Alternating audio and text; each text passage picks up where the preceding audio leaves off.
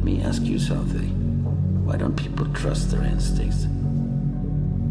They sense something is wrong. Someone is walking too close behind them. You knew something was wrong. But you came back into the house. Did I force you? Did I drag you in? No.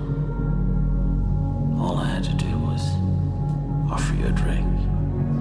It's hard to believe that fear of offending can be stronger than the fear of pain, but you know what? It is. Welcome to episode 4 of An Invitation to the Invitation, a limited chronological deep dive of the 2015 suspense drama written by Phil Hay and Matt Manfredi and directed by Karan Kasama. I'm your host, Jim Penola.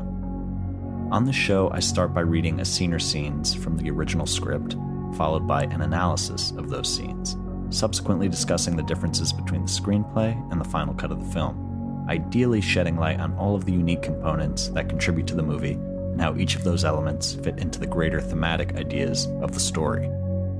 Let's begin with a reading of pages 21 through 26, picking up directly after the main character Will has seen his close friend Ben get slapped by his ex-wife Eden, who apologized almost instantly and without much awareness or acknowledgement of how strange and intense it was.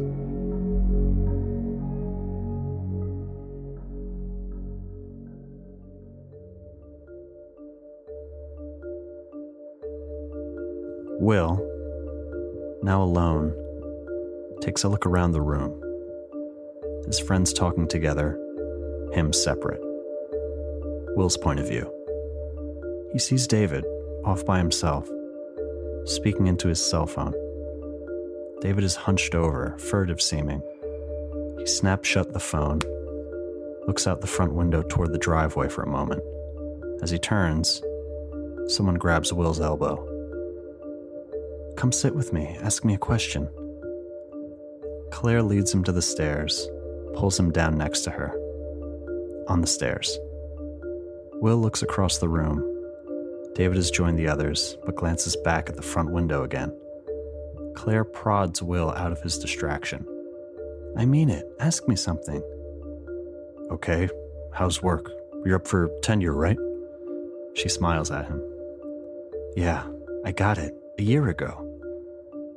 "A year ago? Really?" "Had a party and everything. UCLA is stuck with my unbelievably gloomy seminars for the foreseeable future. At least until the oceans rise and swallow us, which is soon." "I'm sorry. About..." "You don't have to be sorry. You're here now." They watch the party for a second. "It's weird to be here, isn't it?"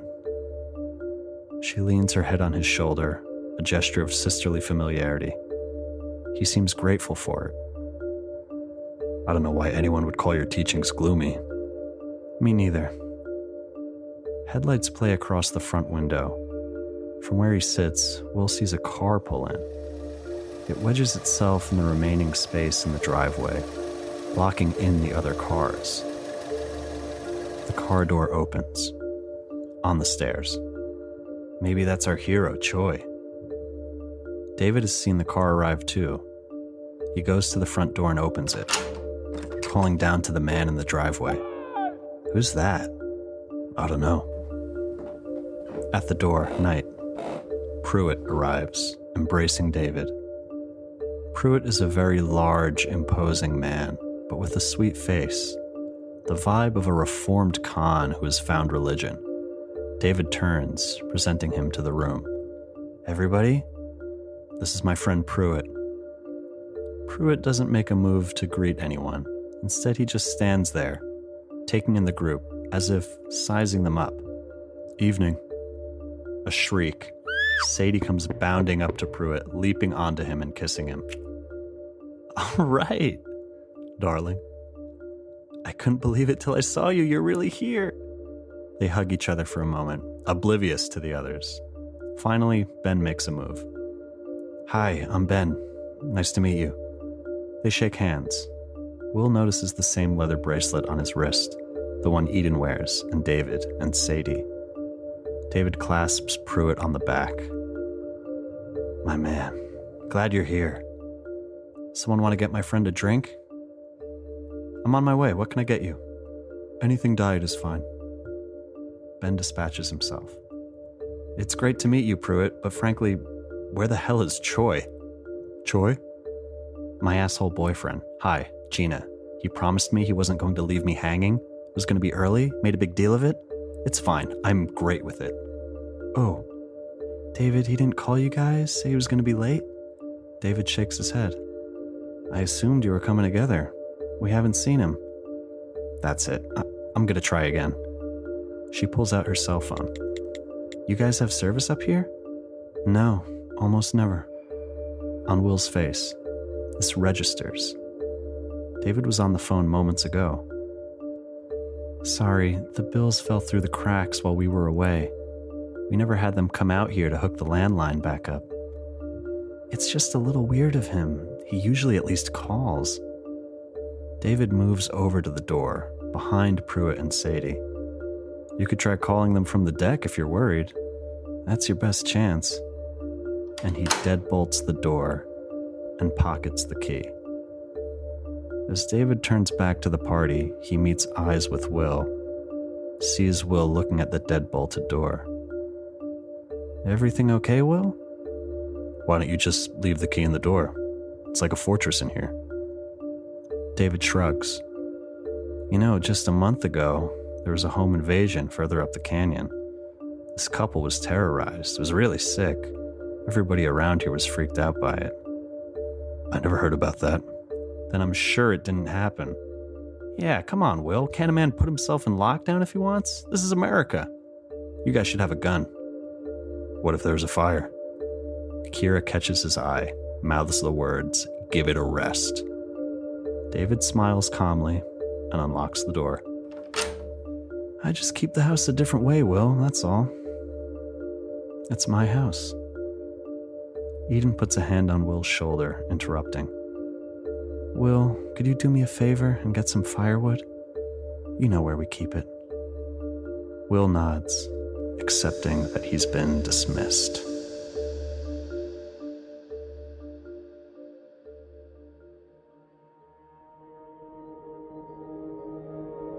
As per usual, I'd like to address the quote from the top of the episode before anything else, to hopefully set the tone for today's discussion. For those that don't recognize it, it's a short monologue from another one of my favorite films that I think is highly applicable for this series as a whole. It's from David Fincher and writer Steve Zaillian's adaptation of Stieg Larsson's Men Who Hate Women, aka The Girl with the Dragon Tattoo. The entire speech is morbidly fascinating, but there's one line that really gets to the heart of what I hope to convey with this entire podcast. Quote, "It's hard to believe that the fear of offending can be stronger than the fear of pain. But you know what? It is." End quote. If you've seen The Invitation and or have been following along with the podcast, I'm sure you already see the relevance. This is kind of a terrifying notion because there's enormous truth to it. The context as it relates to Dragon Tattoo isn't hugely important. The only thing you really need to know is that the protagonist, played by Daniel Craig, goes against his better judgment towards the end of the film because, consciously or not, he adheres exactly to what his captor, played by Stellan Skarsgård, has just asserted. Daniel Craig thought being polite and socially acceptable would get him to safety in a very scary situation. Instead, it left him drugged and bound in a murder basement. As Phil Hay says on The Invitation's audio commentary, not wanting to be unacceptable can mute your survival, which is exactly what happens. Existing fans of The Invitation know how fatal this course of action, or inaction as it were, can be. How dangerous it can be to weigh your manners over your survival instincts. Which brings us right back to Will, this very unlikely proxy for the audience, because he doesn't take the usual course of action or the usual course of passivity. he's unlikely because, frankly, he's not very likable, and he's not especially kind, and not necessarily the kind of person we want to project ourselves on or see ourselves in. We loosely empathize with him because we know he's been through a tragedy, and its frightening aftershocks. Yet he's the exception, not the rule, in both the film as well as in real life. Most dinner parties and social gatherings are going to have an understood atmosphere of friendliness and revelry, and not repeated instances of undermining one's host, which Will is unhesitant and quick to do. Encountering a downer, for lack of a better term, is not what usually happens. And I don't even like using that word because it has a whole host of other implications that don't apply. Will isn't bringing up conspiracy theories apropos of nothing. He isn't crudely shoehorning in politics or the news into conversations. He's just trying to get through the night, which a lot of the time means keeping to himself. In fact, he seems to actively remove himself so as not to be an emotional burden on anyone. Just look at how the character of Claire, played by Maria Delfino, has to force him to sit down and ask about her.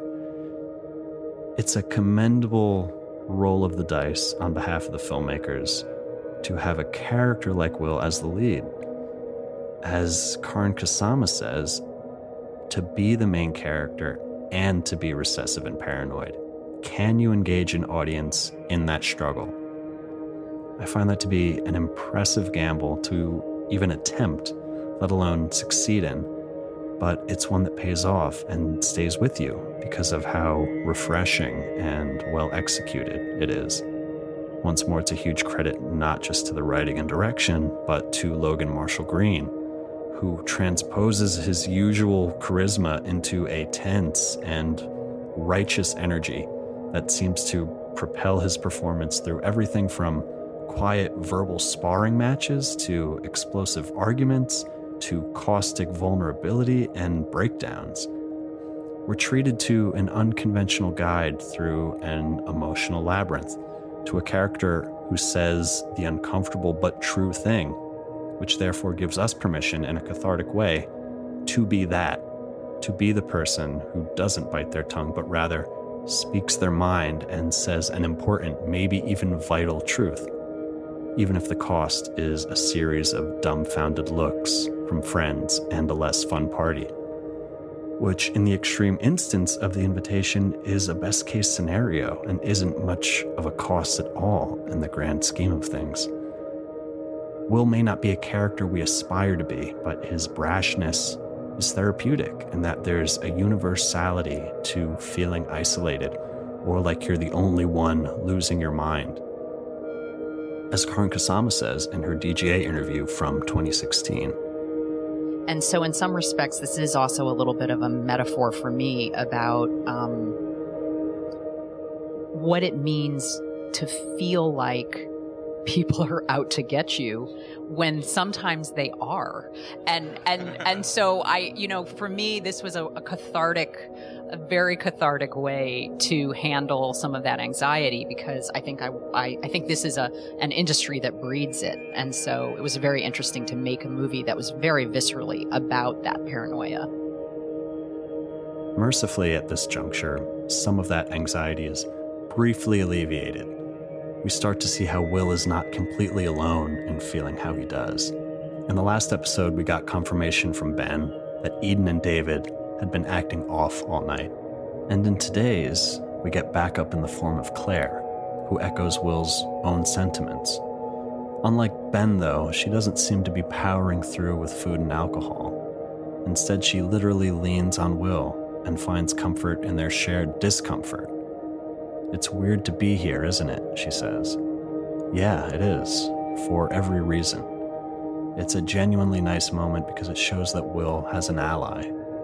We know he has friends, he's surrounded by them, but we see a kindred spirit now, and maybe for the first time. Whereas, understandably, many of the other guests want to mask the pervasive heaviness and strangeness of the night with jokes and laughter. Claire's a good foil to that. Her one-on-one time provides relief, which is what everyone seems to be looking for in Choi, the famously tardy friend who still hasn't shown up. The writers do a fantastic job of periodically reminding us of him, sprinkling in scenes like this that will cumulatively bring us to one of the emotional climaxes of the story. We think Choi may finally have arrived at the end of Will and Claire's conversation on the steps to hopefully break the spell of awkwardness and bring some fresh life to things, but it ends up being the opposite. It's another one of Eden and David's friends from Mexico, probably the last thing any of the guests wanted. A large, intimidating man named Pruitt. Unlike the skittish, wounded animal description of Sadie, the other friend from Mexico, Pruitt is immaculately introduced as a man with a sweet face, with the vibe of a reformed con who has found religion, which is almost exactly how the brilliant John Carroll Lynch seems to play him. Lynch, who many will recognize from his excellent turn in David Fincher's Zodiac, has said that Pruitt is the gentlest character he's ever played, which is a great insight, one that may seem contradictory upon learning more and more about his character, but absolutely tracks in every one of his mannerisms and deeper intentions. As we move ahead in the story, I'd highly recommend looking for this in all of his scenes. Questionable as his history may be, he is a true believer and is almost spiritually at peace. So when observing and thinking about this kind of thespian precision, it's really no surprise that Phil Hay and Matt Manfredi wrote the part for John Carroll Lynch. And the more I watch the film, the more trouble I have ever imagining another actor in the role. Pruitt is a huge presence, literally and narratively. He looms large. He is the mounting tension made flesh. He embodies all the nebulous, unknown details concerning Eden and David and Mexico. At a moment in the story when the audience craves relief and the characters crave familiarity, we only get more frustration. Who the hell is this guy? Where's Choi? What actually happened in Mexico? I thought this was an old friends only party.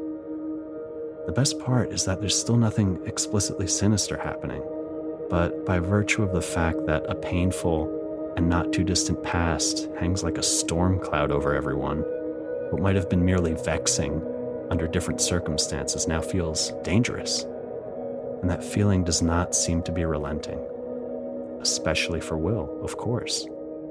One thing I love about today's scene is that, as much as it might feel like an interstitial, uneventful couple of pages of setup, it is one of the great examples of Will and David's conflict, because not only does it play out in front of the other guests, it shows how reasonable they're both being. They both have calm, fair explanations for their points of view, which is excellent because it leaves the audience squarely in a state of uncertainty, of who should we trust and believe. And that means the filmmakers have you exactly where they want you. I've said this before, but it's worth saying again. The first time I saw The Invitation, I obviously enjoyed it greatly, but it drove me crazy in the best way. I was practically shouting at my TV, dying for the other shoe to drop.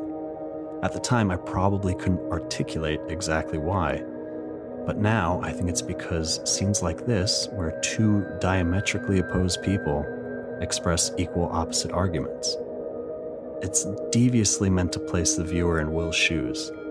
It's almost like involuntary empathy. Speaking for myself at least, I know that my first viewing of the film made me feel like I was going mad, and only upon reflection do I see how that is anything but a coincidence. It's by design. By stretching out the essential questions and delaying the climax, or climaxes plural, in my opinion, as long as possible, Karyn Kusama doubles down on her gamble with the main character.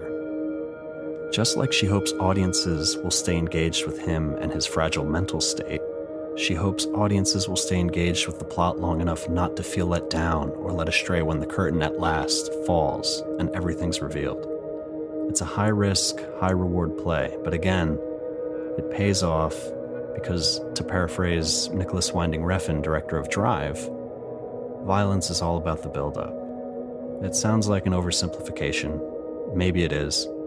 But it really works in the case of The Invitation because that build-up is proportional. the greater the anticipation, the more powerful the arrival of violence is, whether that violence is verbal, physical, or otherwise. It can be, and usually is, horrific, but its value is in letting the audience exhale. An indispensable part of that buildup is the aforementioned dialogue shared between Will and David. Will asks, "Why deadbolt the door?" which is doubly notable in conjunction with the bars on the windows that you may remember. Counterpoint from David, "There were home invasions." "I didn't hear about that," says Will. "Then I'm sure it didn't happen," jokes Tommy, who is ever the diffuser and who I can't wait to talk about more in detail. "What if there was a fire?" says Will, which you could say is his mic drop moment because it's kind of inarguable, especially putting David on the spot in front of an audience of their peers. It's a good point and reminds us that as unstable as Will might seem or might be, he's not all raw emotion. He's measured and logical, even if it's motivated by hurt. So David unlocks the front door, and Will wins this round. In a little bit of a hilarious fuck you moment, though, David gently reminds Will that this is his house now, and he runs it differently. Will may have got what he wanted, but David gets in the last word. It's the kind of perfectly dickish line that not only sneaks in a jab, but gives him carte blanche for any future disagreements between them. David can basically justify it with that same explanation from now until the end of the movie. There's also an eeriness to Ben's line, "You guys should have a gun," after he seems to half-jokingly defend David's choice. For one, this line simply carries a lot more weight at the end of 2019 and at the end of this decade that has hosted so many mass shootings in America. On top of that, it's very foreboding, even independent of that fact. The locking of the door isn't even the only reasonable suspicion from this scene. Additionally, Will notices but doesn't confront David about the secretive cell phone call he takes. You could say that David is maybe just being considerate by not having this conversation out in the open where it's distracting or impolite. But soon after his call ends, Gina, Choi's significant other, asks if they have service. "No, almost never," says David. It's another tally against the gracious host, but interestingly, Will seems to bank this observation. Maybe because David offers that the deck is a possible hotspot. Meanwhile, Gina says that Choi usually at least calls when he's going to be late. All of this will collectively inform how Choi, or lack of Choi, becomes an unexpected linchpin in audience and character allegiance. Where's Choi? Is he just more late than usual? Did something bad happen to him? Maybe something bad that no one's taking responsibility for? His absence is a ringing in Will's ears that will grow more and more unbearable. An excruciating tinnitus that will deafen him if it's never addressed.